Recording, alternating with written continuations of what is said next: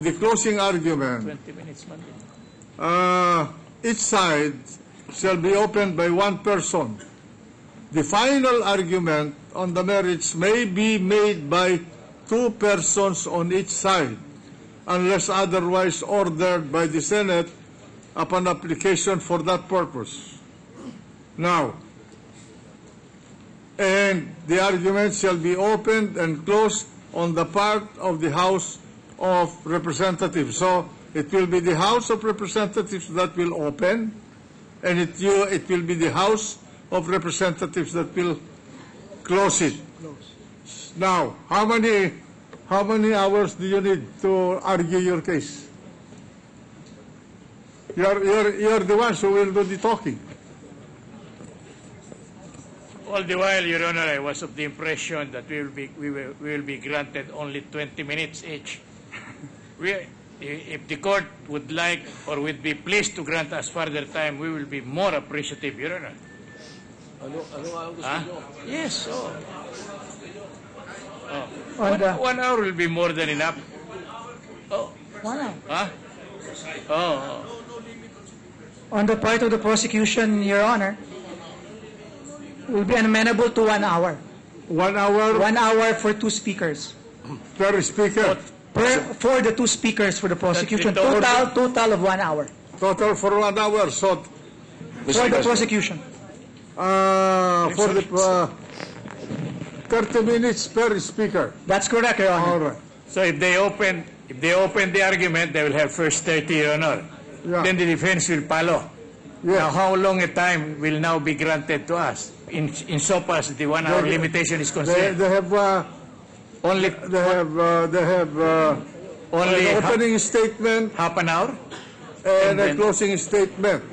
Yes. So I would... whatever is consumed by the prosecution, we will give you the same time. Now, if it will not be asking too much, Your Honor, we will make this proposal. If the prosecution is given 30 minutes for the first speaker opening, Yes. may we be granted also 30 minutes in the main argument. After they are through with their closing, may we be given rebuttal for 30. We're just following. Mr. President, We will not be able to, or even 10 minutes on rebuttal, Your Honor. Mr. President, Yes. under the rules, the House of Representatives will open it and also will close the arguments. Oh. And it's clear in the rules that we will open it and the House will also close. I'm not imploring I'm making a proposal now for the approval of the court. I'm charged with notice with everything stated in the rules. But And we object. apparently the impeachment court is amenable to at least an alteration of that procedure. Anyway, we will discuss this in caucus on Monday, and we will come up with a formula, because Okay. this will mean an amendment, Of the what you call this, a suspension of our rule. Now, this is my plea, Your Honor.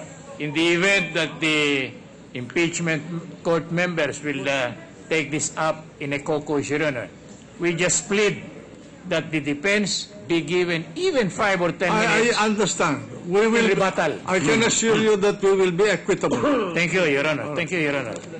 Mr. President. Yes? Senator Pangilinan. Yes, Mr. President, just Gentleman from Pampanga. another administrative matter. Mr. President, considering that we will not have sessions tomorrow and on Monday, so these are 2 trial days that we will be losing. Perhaps we can tackle this in caucus that to consider holding trial on Friday next week. Again, to be discussed. We will consider holding trial on Friday, if necessary. this coming Friday. Yes. No, sorry. Next Friday. Next Friday, Mr. President. Again, to be discussed in caucus, Mr. President. No, but Because we are losing 2 days, 2 trial days, tomorrow and Monday, and the following week is already the 31st. So, again, to be considered in the caucus, Mr. President. Focus na Yes. yun eh. Bahala sila. Yes. We'll take it up in caucus, because we will have to finish this month. go beyond this month. We have a pile of legislative matters to be discussed and disposed. Okay? Okay then, thank you, Your Honor. All right. So with that, Mr. President, may we ask the Sergeant at Arms to make the The proclamation? Sergeant at Arms will now make the announcement. Please all rise. Anong date ang Monday? All persons are commanded to remain in their places until the Senate President and the Senators have left the session hall. Mr. President, The Majority Floor Leader. I move that we adjourn until 2 o'clock in the afternoon of Tuesday, May 22, 2012, reminding the members of the Senate about a caucus on Monday, 12 noon at May 21. So ordered, this session is adjourned on the date and hour stated in the motion of the Majority Floor Leader.